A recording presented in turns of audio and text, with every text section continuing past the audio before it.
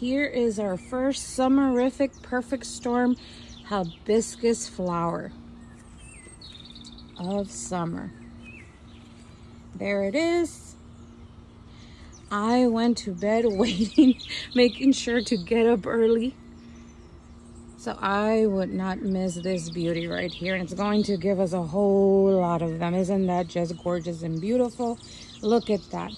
Love these types of hibiscus because of how compact they are in size, and they fit just perfect in a small garden.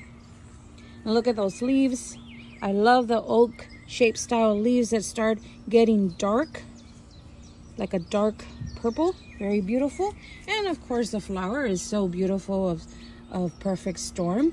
It's white outside. Inside it has a red eye, bleeds out and turns the petals more of a pink.